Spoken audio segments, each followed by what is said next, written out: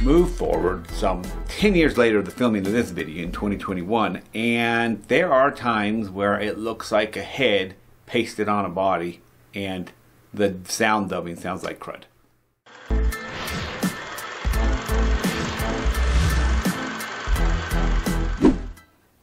Hi-ho everybody, it's the Gringo Scott here today, and today we are bringing you another daily dose of movie reviews with life lessons. Today we are looking at the Captain America 2011 movie, Captain America the First Avenger. Be sure to subscribe for interesting movie-themed activities and life lessons. Now, let's get started. Let's check out Captain America the First Avenger 2011, shall we? This general summary is from the internet. It is 1941 and the world is in the throes of war. Steve Rogers, played by Chris Evans, wants to do his part and join America's armed forces. But the military rejects him because of his small stature. Finally, Steve gets his chance when he is accepted into an experimental program that turns him into a super soldier called Captain America, joining forces with Bucky Barnes to help stop evil Hydra and their plans.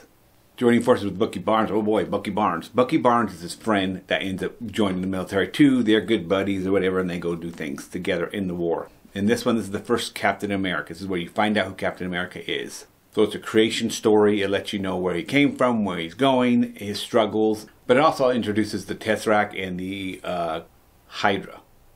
It introduces Hydra to us, which is an evil organization that's working for the Nazis, apparently. They might be Nazis, I guess. And that's the basic setup of this movie.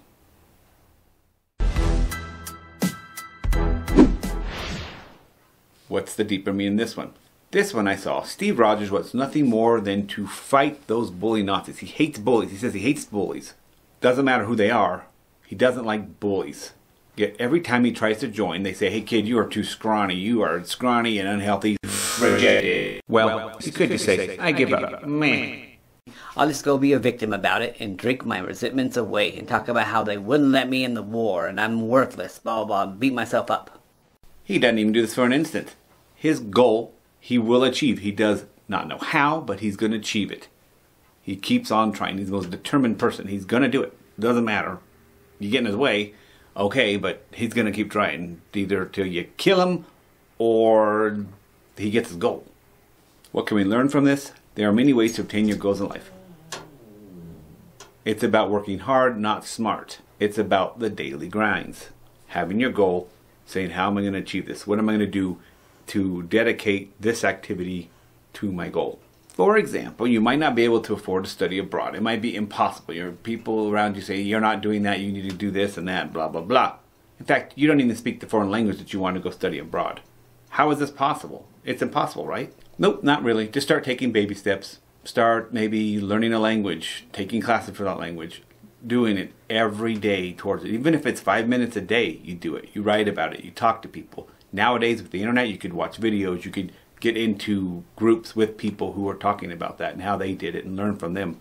And as you do this daily, it might take 1 year, 2 years, 3 years, 4 years. But as you do this, you're going to find anything you put regular work on and you have kind of a goal where you want to take it, a generalized goal, and you get into the process of building it, it takes on a life of its own and it starts pointing and showing you what you need to do. Your new skills will allow you new opportunities that you never even knew you had. Level 1 version has to have more faith and just get into the process and not worry about level 20 version of you, because that's a totally different thing. Captain America took what he wanted. He did not let others create his narrative. He created his own narrative for himself. You should too. Well, that's my take, guys. But as with all my advice, take what you want and leave the rest. Lord knows I'm no expert. I'm just a guy. My overall opinion of this movie, the bad. I remember when I first saw this movie back in the day, I was so impressed with the special effects. I mean, they made Steve Rogers, Chris Evans, the actor, that super huge guy. They made him look all scrawny. They put his head on a scrawny body. I was so impressed by that. I was like, oh my gosh, that's crazy. I had no clue how they did that. Move forward some 10 years later of the filming of this video in 2021, and there are times where it looks like a head pasted on a body and the sound dubbing sounds like crud. And then there are multiple times when I'm watching the movie where I'm like, that's green screen, him running from green screen. And then the plane's behind him in a movie. I just really could tell. And that's the problem with green screen CGI stuff. It seems like it can be affected so easily by lighting. So maybe when it's transferred from film to digital, something's lost. I mean, it's very hard to get that stuff right. It's really hard. Chroma keying is just like, meh. It's not that great. It's what we have, but it's not that great. That's why as time passes, it's really interesting to see how practical effects from the past that were just practical are actually hold up better, because they still are what they are. They don't get worse based on time going on or the film getting different color or lighting changed or whatever. They kind of stay the same. And this movie did suffer from that. I had to be like, oh, that looks cheesy. But, you know, what are you going to do about that? No bad report, Drill Sergeant. The good.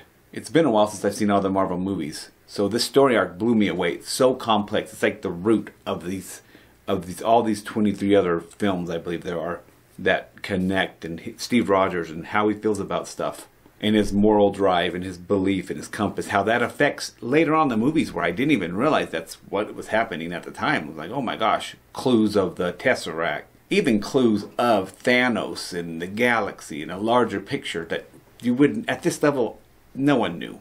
No, everyone's clueless about it. So to see that now, I'm like, whoa, that's really cool. So it really makes me want to watch these again, start making some videos of them, and just discover with you guys where this goes, where are the clues, where are the details. It's really exciting. I'm very excited about that. So that was really cool. It was really amazing. I'm like, wow. Of course, with all the Avengers or Marvel movies, great acting. Shout out to Chris Evans.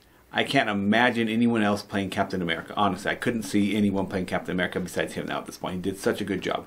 And I'm also a sucker for creation stories, so that gives me extra points right away. But even for creation story, this movie is above average for creation story. I love it. And let's not forget the guy in 1917, the father, bitter World War I guy, the guy that also played in The Matrix, Agent Smith, and the guy that played one of the High Elves in The Lord of the Rings. If you guys know his name, put it down below. He did an amazing job. He's an amazing actor. It's like, geez, crud, man, that's crazy. He is an amazing actor. Look, guys, in summary, I love this movie from back in the day. I loved it then. I love it on the rewatch. The action's amazing. The fighting's cool. I love the stomp kicks that he does and shows that power. Boom! And they get knocked down. You're like, dude. Guys, I recommend this movie for sure if you're into Marvel movies. It's crazy to think that this is but one of 23 movies in this highest grossing franchise of all time. It made, according to Wikipedia, $22.5 billion what it's made so far. It's crazy. This is why I'm giving Captain America, the First Avenger from 2011, a 9 out of 10. 9 out of 10. Hey, yeah, boy.